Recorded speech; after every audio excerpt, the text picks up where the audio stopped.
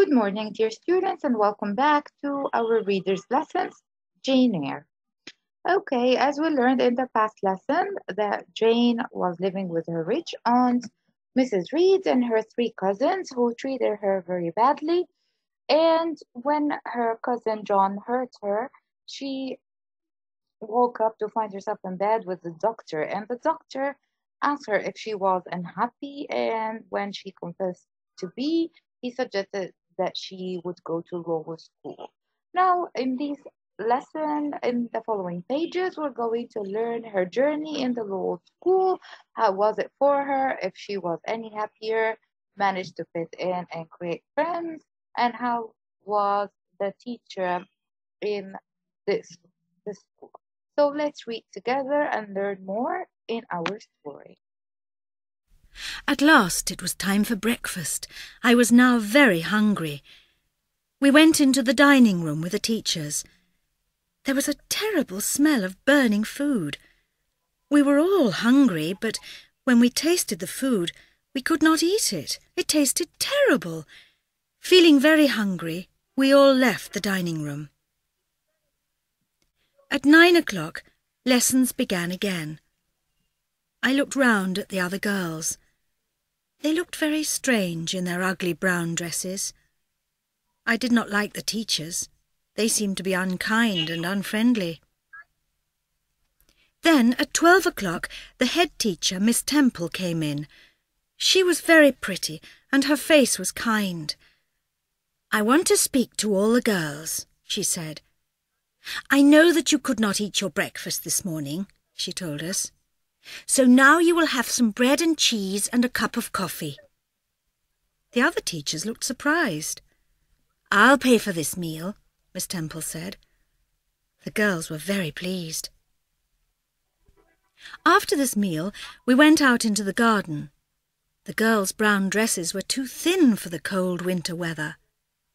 Most of the girls looked cold and unhappy, and some of them looked very ill. I walked around and looked at the girls, and at the school and the garden, but I did not speak to anyone, and nobody spoke to me.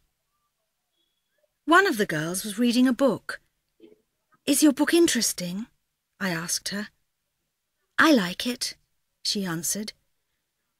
"Does this school belong to Miss Temple?" I asked. "No, it doesn't," she answered. "It belongs to Mr. Brocklehurst. He buys all our food and all our clothes." The girl's name was Helen Burns. She was older than I was. I liked her immediately. She became my friend.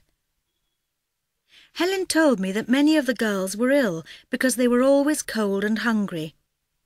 Mr. Brocklehurst was not a kind man. The clothes he bought for the girls were not warm enough for the winter, and there was never enough food to eat. After a few months, many of the girls at Lowood School became seriously ill. Lessons stopped, and I and the other girls who were not ill spent all our time out in the fields near the school. The weather was now warm and sunny. It was a happy time for us, but my friend Helen Burns was not with us. She had to stay in bed. She was very ill.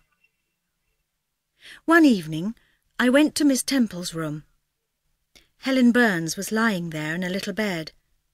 She was now very thin, and her face was white. She spoke to me in a low voice. "Jane," she said, "it's good to see you. I want to say goodbye to you." "Why?" I asked her. "Are you going away?" "Yes, I am," Helen answered. "I'm going far away." That night she died. During that summer, many other girls in the school died too. Mr. Brocklehurst sold the school, and it became a happier place. I stayed at the school until I was 18, and then I had to find a job. I wanted to become a teacher. I wrote a letter to a newspaper. I said I was a young teacher who wanted a job working in a family. Then I waited for an answer. At last an answer came. It was from a lady, Mrs. Fairfax, who lived at a place called Thornfield Hall. She needed a teacher for a little girl, so I packed my clothes in a small bag and travelled to Thornfield Hall. I felt very excited when I arrived at Thornfield Hall. The house was large, but it seemed very quiet. Mrs. Fairfax met me at the door. She was an old lady with a kind face. "Sit down, Miss Eyre," she said. "You look tired after your journey. Later you will meet Adele." "Is Adele my student?" I asked. "Yes, she is. She is French. Mr. Rochester wants you to teach her English." "Who is Mr. Rochester?" I asked. Mrs. Fairfax looked surprised. "Did you not know? Thornfield Hall belongs to Mr. Rochester," she answered. "I only work for him." "Is Mr. Rochester here now?" I asked. "No, he is away. He does not come very often to Thornfield. I do not know when he will return." Later I met Adele. She was a pretty little girl. I spoke to her in French and began to teach her English. She enjoyed her lessons and I enjoyed teaching her. I liked Adele, and I liked Mrs. Fairfax too. It was quiet at Thornfield Hall, and sometimes I felt a little bored, but everybody was kind to me there. Okay, thank you for reading. Now let's look at the questions and try to answer them together. Okay, so we're going to start from the very beginning, pages 1 to 7. Before you read, look at the word list at the back of this book, check the words in your dictionary, and answer these questions. Okay, this is for you to do at home. So I'm going to leave this part for you to check and answer from your books. Now let's go to the following question. While you read, write the name of the person from the story who. A is Jane's rich aunt. Okay, who is Jane's rich aunt? That's correct. The answer is Mrs. Reed. Okay, is Jane's cruel cousin? Who is Jane's cruel cousin? Yes, John Reed is her cruel cousin. He used to beat her with the books. Okay, who suggests that Jane should go away to school? Okay, this is the doctor who came to treat her after John has hurt her. It's the kind head teacher at Lowood School. Yes, that's correct. It's Mrs. Temple. But who owns Lowood School? It's Mr. Brocklehurst. Is Jane's friend at school? Who became Jane's friend? Yes, it's Helen Burns. And who answers Jane's letter when she wanted a job at the end? Yes, this is Mrs. Fairfax from Thornfield Hall. Now, after you read, let's discuss these questions. Why is Jane unhappy with her aunt and cousins? Of course, we know that her aunt was rich and the house was big and beautiful. However, they treated her badly, so she was very unhappy with them. Okay, is life better or worse for Jane at Lowood and why? Well, it was better, even though that they had little to eat and the girls wore very thin clothes and they felt cold. Still, the head teacher, Mrs. Temple, was kind, and Helen finally managed to have a friend. Her name was Helen Burns. Okay, following question. Why does Jane leave the school and go to Thornfield Hall?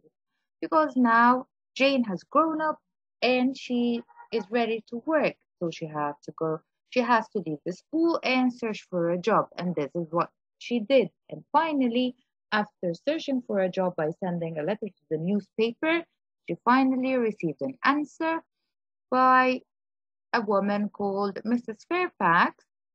And she wanted a teacher for a French girl in a house called Thornfield Hall.